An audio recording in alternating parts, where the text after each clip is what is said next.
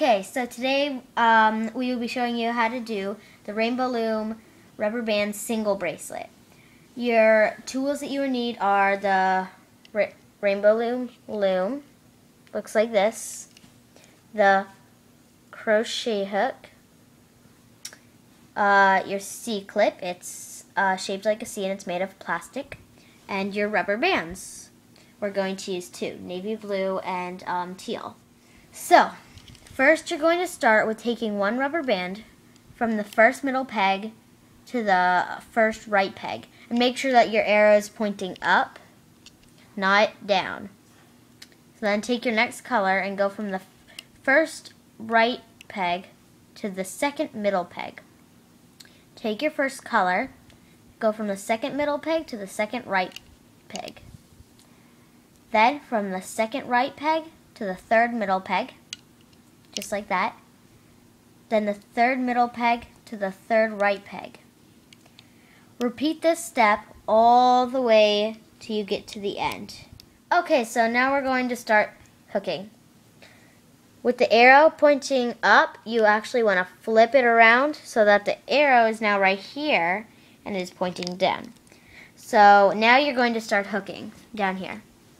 You're going to go to the first right peg and pick up the teal rubber band and bring it to the second middle peg. Then go from the second middle peg to the second right peg with that navy blue.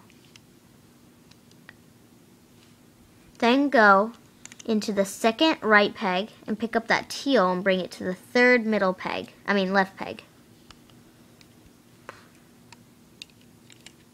Then you go to the third left peg and bring that navy blue rubber band to the third right peg.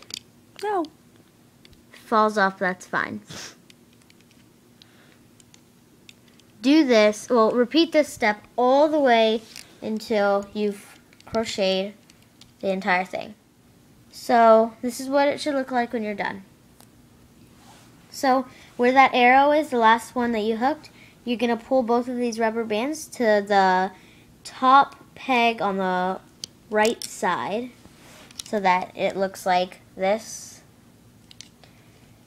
Then you're going to take your C-clip and you're going to clip it onto these rubber bands right there.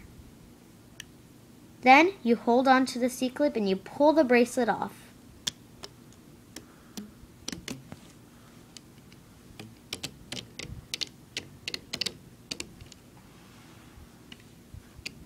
Come on.